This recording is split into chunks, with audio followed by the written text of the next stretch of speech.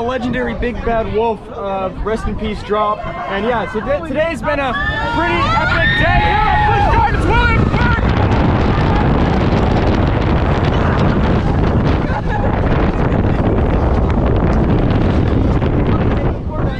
Yep, and that was the final ride here on the East Coaster trip. So today's been a pretty good day. We rode. So what park was this? Number 8?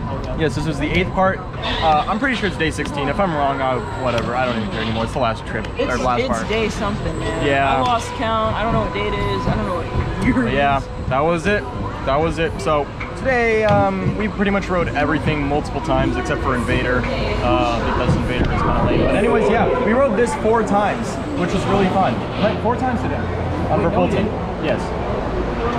This was ride number 4 on Verbolten, and our last ride on Verbolten, and our last ride on the trip. We did Griffin 3 times. I did Loch Ness twice. We did Tempesto once. We did Apollo's Chariot once. What else did we do? Oh yeah, and we did Alpengeist. Oh, and the train. So, but yeah, that's basically gonna conclude the whole trip.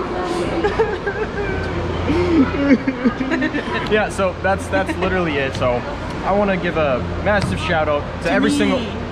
Yes, follow Sister on Instagram. I'll put it down in the description. The link in the description. But yeah, shout out to all of you guys who've been watching these videos and keeping up. I'll put also keep in mind these videos that you're seeing right now. These are not the only videos that you'll be seeing of the trip. There are full vlogs. There's a lot of what was there 4 hours of footage that you guys have not seen yet. So trust me, you guys still have a lot coming. There's going to be full vlogs for each park, so stay tuned for those, and those will be coming in the future. But for now, I will see you guys in the next video, whenever and wherever that will be.